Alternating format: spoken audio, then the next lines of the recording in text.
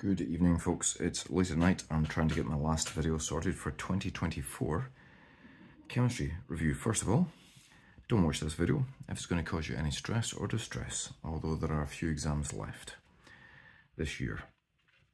Second, I can't get any money from this because I have an educational account, so this is all purely non-profit.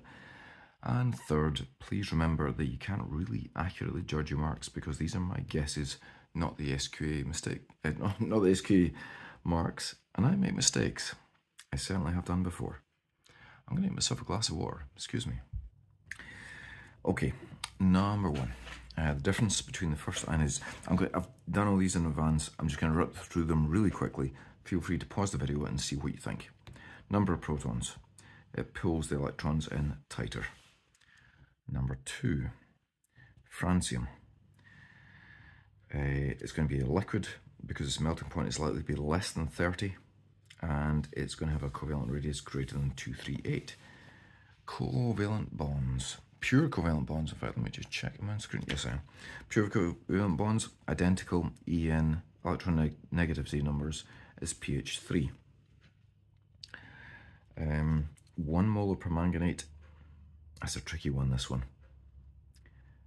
You get 2 electrons multiplied by 5, 5 electrons multiplied by 2. But if you only get 1 mole of permanganate, so 2 reacts with 10, so 1 would react with 5. That's quite a sneaky one. Quite a sneaky question, that one.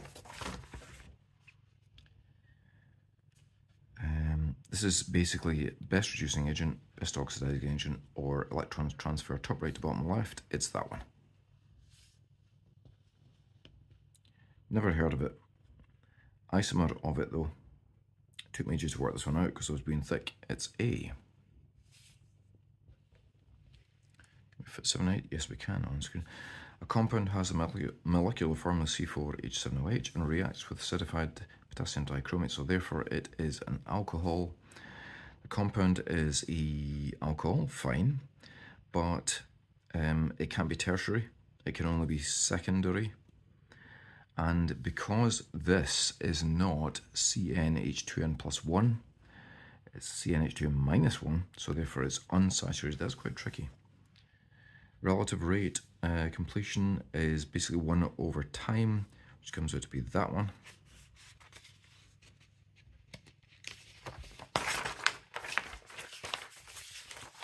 Sorry about the paper noises. This is an old question. I've seen this one before. It's problem solving. Basically, it's that one there.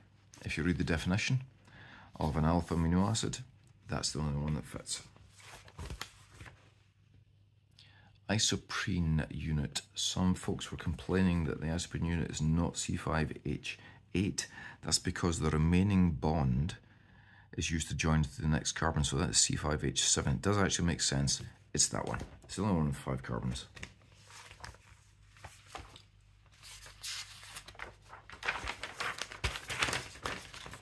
Again, sorry about the noise, guys.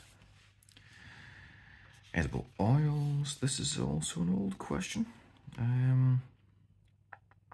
Lowest melting point will have the most double bonds. Therefore, it will have the highest iodine number, which in our case is linseed. Dehydration. Can I get this on screen? There we go. This is a symmetry question.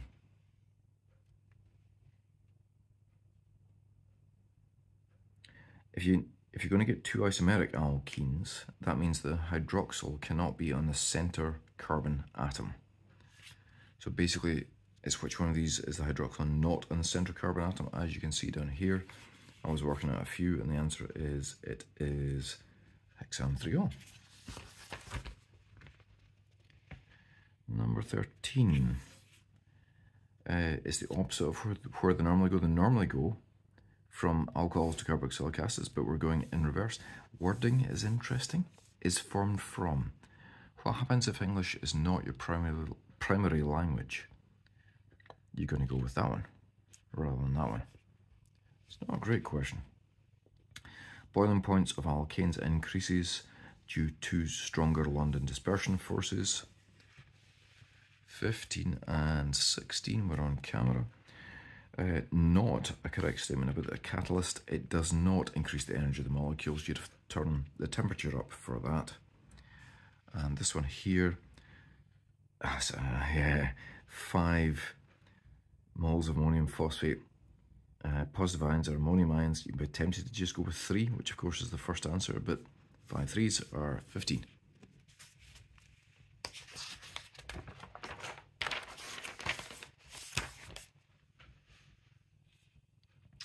I should put some random numbers in here to indicate this.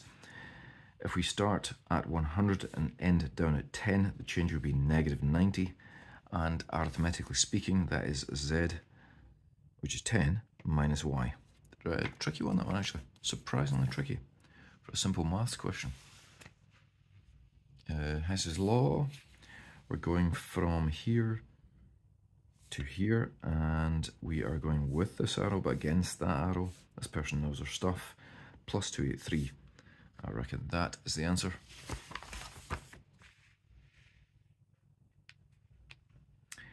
The mean bond enthalpy of the NH bond is equal to the 1/3 of the delta H for which of these following changes. The only bonds you can be breaking are 3 NH bonds.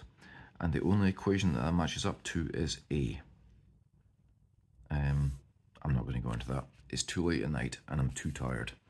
So I'm not going to go into why that might be pedantically wrong. Ask your chemistry teacher, see what they say.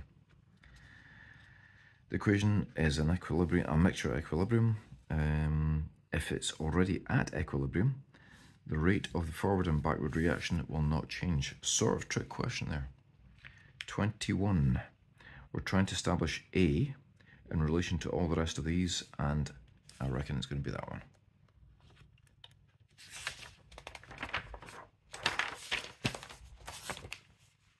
22, filtration. I'm hoping you watch my research and chemistry video. Well, I'll come back to that in the written part. There's an interesting one in the written question. In the written paper, sorry.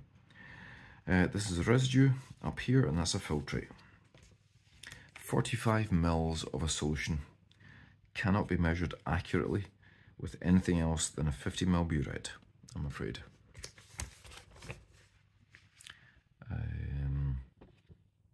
Accurately observe the endpoint. That's the white tile, so you can see the colour change more clearly. Everything else does not help you actually measure the endpoint. Carbon dioxide.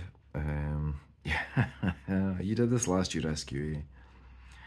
You might want to go and look up the actual solubility of carbon dioxide, because I did, just to prove a point. And that's a fair amount at room temperature. So collection over water is the official SQA answer.